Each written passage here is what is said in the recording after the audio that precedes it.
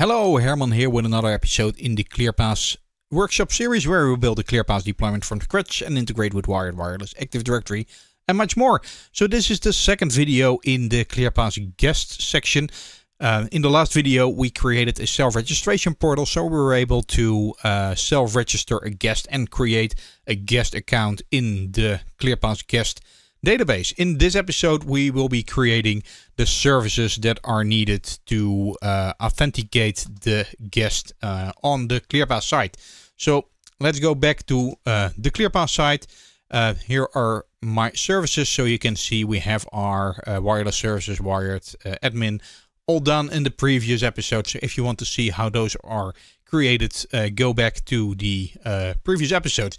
Then we need to create the guest services, and normally I'm not so a big fan of wizards, but in this case, because there is a pretty good guest authentication with MAC caching wizard, and you need to create quite some stuff to make the whole thing happen, I chose to use the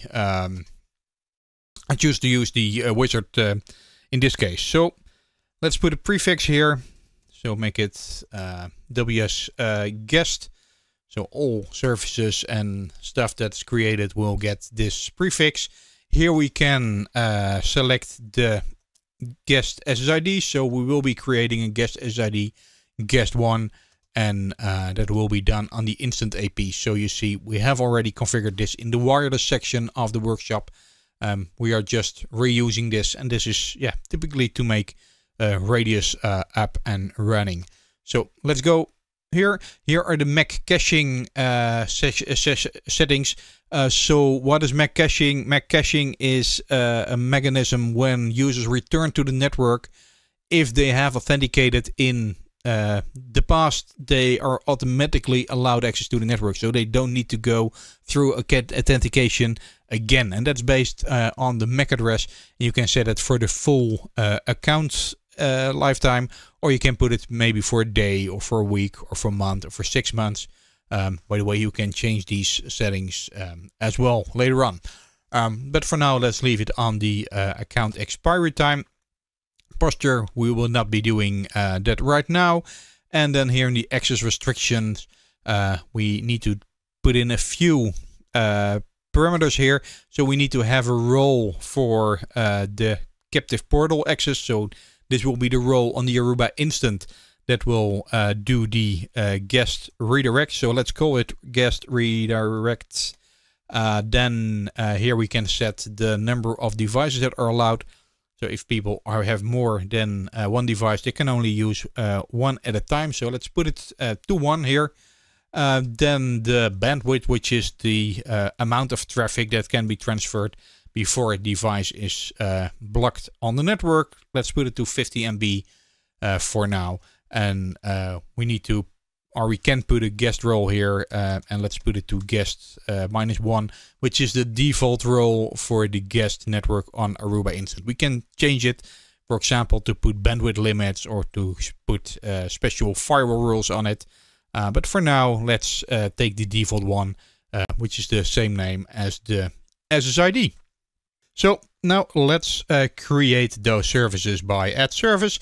And what we can see is that here it has created 8 enforcement profiles, 2 policies, 2 role mappings, and 2 services to the network. And if we see here the services, let's do it like this. What we can see is that we have 2 services here. So let's move these up to the Aruba Instant where it makes more sense. So let's put it there. Again, it's important to have good structure in your services. So let's have a look here. Let's first try this one, which is the normal radius enforcement. So stuff you can see here is that it's checking here if the SID name is guest 1, then it will go into the database and check against the guest user repository. That's the database where we created that guest user in. We are authorizing against the time source and the endpoint repository. We have some role mapping here. which can use the guest types in the guest registration portal. So there are 3 numbers that correspond to different guest types. And here in the enforcement, what you can see is first there is a check if there are already devices on the network. So if the unique device count for this specific user is greater than 1, then we deny access. So it will be pushed back to the captive portal. And otherwise, if the if the role of the user is guest, which is for all self-registered guest stations, we can see that it pushes out a few enforcement profiles. So it set a MAC caching session timeout. It set the bandwidth limit.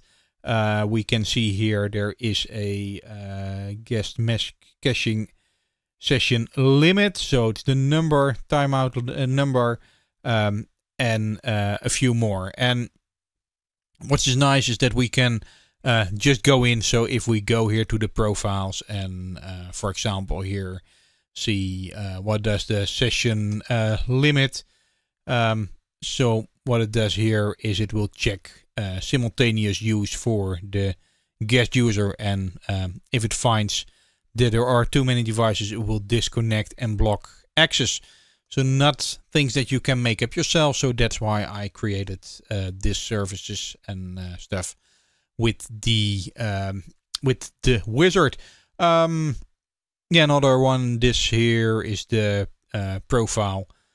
So where we will send back the Aruba user role as guest 1 and the username as the username as entered during the authentication. So then the client or the instant AP knows the username as well. Also if there is MAC authentication, for example. So let's go into the MAC authentication service.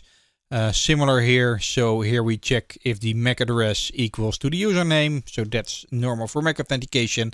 Then we check if the SID name is guest 1. If so, we authenticate against the endpoint repository authorization. And here is some MAC caching checking. So it's checked here for the device count. And it's checking if the account has not expired and is enabled, and if it's before the expiration time. So when we see this in action, it probably will be even more clear. But here, yeah, if we have MAC caching guest, we will return that guest captive portal. So these are the steps to create the services. In the next video, we will bind this all together, and then we will configure our instant AP to make use of these services and the registration portal. Till now, I'd like to thank you for watching, and if you like these videos, please put your comments below this video and subscribe to the channel so you will be notified on next editions of the workshop. Thank you very much.